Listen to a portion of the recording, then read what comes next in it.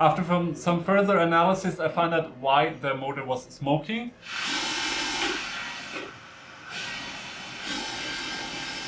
At least all of a sudden I was cutting 0.5 millimeter deeper than I was supposed to, which is why there's a few character marks. Hey guys, David here and welcome to another video. Yet another part in the never-ending saga of my CNC. This little motor here, that's the DC motor that came stock with my milling machine, well, it died. So it's time to replace it and upgrade it. I want to give a big thanks again PCBWay for sponsoring this video. They make super high quality PCBs for a very affordable price.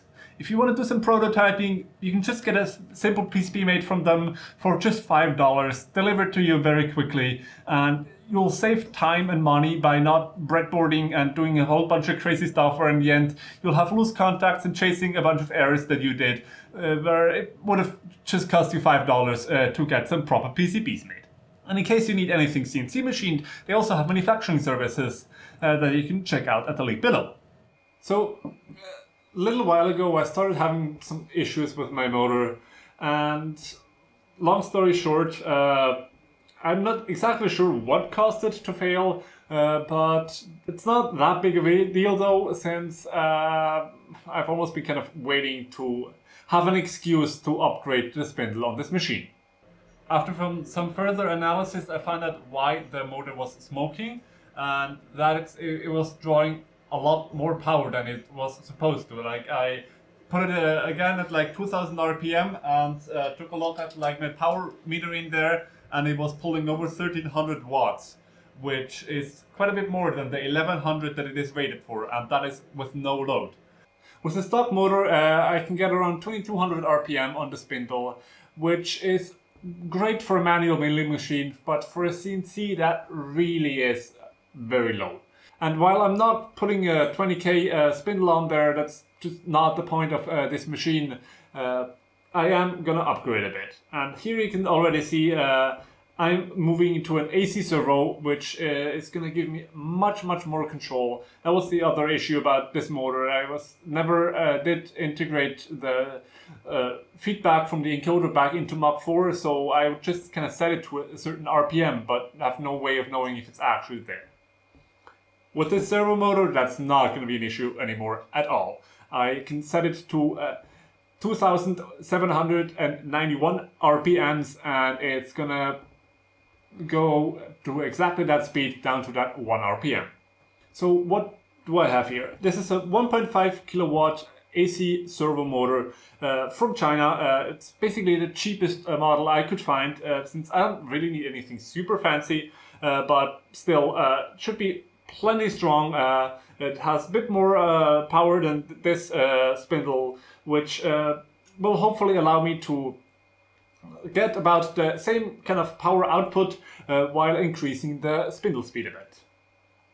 At the same time, I'm also going ahead and ditching the gears that are in the head, since they are very noisy and I can't really drive those gears much past their rated speed. So I'm moving to a belt drive, which is then going to allow me to have one pulley on here and the other pulley directly on the drive shaft of the spindle. And the way I configured it now is that I have a slight speed increase. This servo motor goes to a maximum of 3000 RPM, and the way I have ordered the pulleys is that my maximum spindle speed will be around 4000 RPM.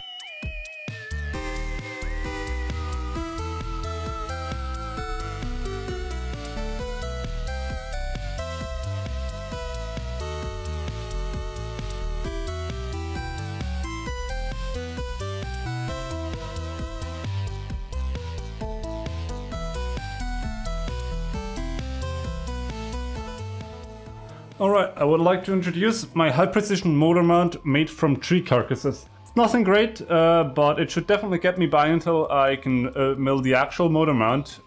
Just some simple wood strips to give a distance and some pressed tree carcass fibers, also known as MDF, on top that connects the motor itself to the base. And the pulley is actually reasonably tensioned, at least at the moment. And this should allow me to get the servo up and running and cut the proper pieces, since it does look kind of ridiculous. And I'm sure any machinists among you are crying right now. If you're trying to do this modification yourself, have fun with the shaft of the additional gears here in the back. I was just trying to remove it real quick to get all the clearance I need, and 3 hours later I was still swearing. And the problem is there's a snap ring on top and a snap ring on the bottom. The snap ring on top, even without proper tools, is relatively easy to remove, but it's not even that important because the one on the bottom is a pain. It's like almost 10 centimeters up into the casting and quite tough. I don't have the proper tools, but even if you have the proper tool, they need to be really long and skinny for you to actually be able to reach up in there. I ended up using a Dremel to kind of cut it into pieces and pry it out somehow, because it was also stuck. Even after I've cut it in half, it did not want to come out at all. But after some struggles, I was able to get those out and then use a hammer to smack the ever-living crap out of that bar for it to finally drop out the bottom. After that, I was easily able to take all the internal guts out of the gearbox in here. There's basically nothing in here anymore now, just the gears that are attached to the spindle itself. But I mean, those are attached and don't really matter. But like the high-low gear selector switch is gone and everything else in there as well. The quill still works as usual. Due to the way I put the pulley, that does not change any of that. And I actually quite like that. Now it's time to get the electronics properly hooked up and this thing tested.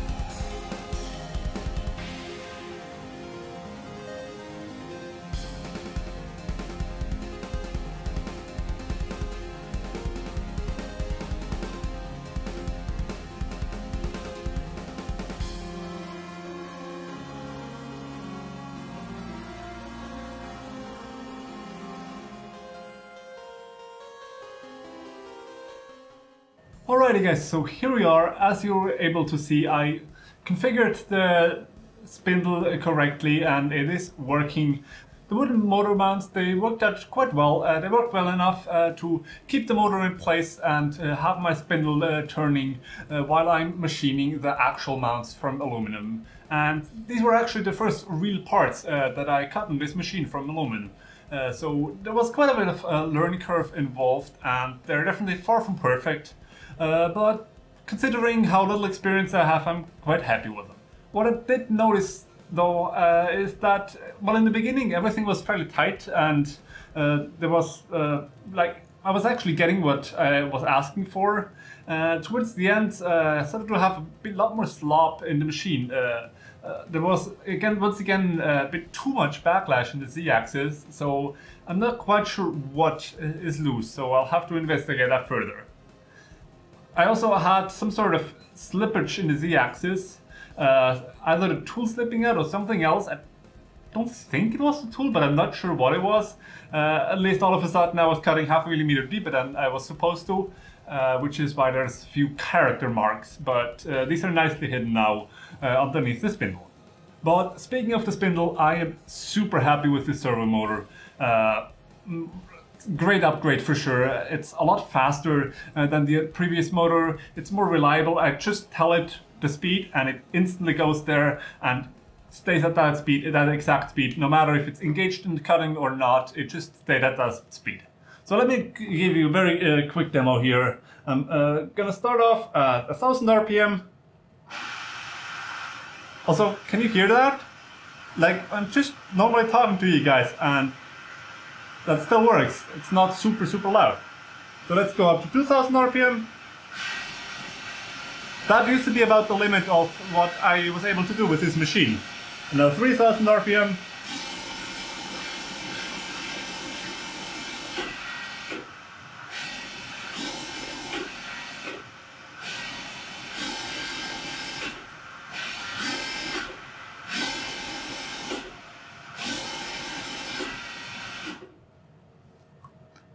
I think this showed off quite well how the motor is super responsive and accelerates and decelerates very fast. I'm also happy to report that 3000 RPM is no problem at all anymore now. The spindle is super solid and I could go up all the way up to 4000 RPM theoretically, but I'm pretty sure I'm only able to go there for very short amounts of time, because even at 3000 RPM, after like 10-15 minutes of cutting, the spindle did get quite warm, so the bearings of course aren't meant for anything faster than the stock spindle can do, which was only about 2400 RPM in theory. So going 3000 RPM is already above the specified working speed, so I'm sure I can go 4000 RPM for a little while, but probably not more than like 10 minutes at a time without replacing the bearings. But that might be something that I'll do in the future, but not for now. And the main reason for that is, if you stay subscribed, there might be certain other CNC parts behind this camera right now that kind of make a super high-speed spindle on this machine not as important anymore. But make sure you subscribe for that. And with that, let's have a quick look at the electronics. So here we are. Most of this should look quite familiar to you if you've seen my previous CNC videos. The only new thing is up here, the servo drive, and it is wired through the bottom, of course, and then on this side has power in. It's directly connected up to 220 volts, so no need for any power supplies with it. And on the bottom, it's connected to the motor itself. And then this big wire is the sensor wire coming from the encoder on the motor. And up here, all of these connections are to interface with it. The way I have configured it right now, I'm just using it like a standard stepper driver with step and direction signals, but there's also a bunch of other control modes available that you could choose from. What it has in addition though is a bunch of sensor outputs, like you can get the direct encoder signal, you can get all the error messages that it might have, and you can also directly remotely clear those messages and a bunch of stuff like that. And this little 4 buttons up there is how you configure this drive. It comes with this little manual here that is a few hundred pages in just English, and this manual is your new Bible when you get a motor like that. Without it, you're completely lost, as there are over 200 different parameters in there that you can configure to change just about anything. No matter what you would want, you can change it. Like, you want the logic inverted, oh sure, go ahead. You want to have a different detection of the pulses it sends, go ahead. You want different numbers of pulses resulting in a revolution, you can configure all of that. To just get it up and running, there's not a lot you need to have configured. If you hook up the enable pin, then it should work more or less directly out of the box. Otherwise, you will need to set the setting that it's always enabled when it's powered on. But since I want to be able to turn my spindle by hand, if it's not turning automatically, I definitely want to have the enable hooked up, and only enable that when I'm actually using the spindle motor, and disable the drive otherwise. Because while it's enabled, it will try to hold its position. And the other thing is that by default it's like 40,000 steps per revolution, which is a bit too many pulses. If you want to go at a few thousand RPM, that's just a very high frequency signal. So I set an electronic gear ratio to kind of reduce that a bit. It took me a bunch of math and back and forth to try and figure it out, but in the end I got it configured properly. Doesn't help that I also have an actual gear ratio with my pulleys, so the RPM that is showing up here, like right now it's 0 if I turn it on. Right now it says 1400 RPM, if you can read that. That's the RPM of the motor though, and my spindle RPM is 2000 RPM right now. I don't actually want to go into too much more detail though, of how to configure it directly, as I only just barely was able to configure it myself. Maybe I'll play around with it some more and hook up all the different other signals, and if I figure it out and you guys are interested, I can do a dedicated video just about how to configure the servo drive. But with that, I think we can finish off by putting the covers over the electronics again.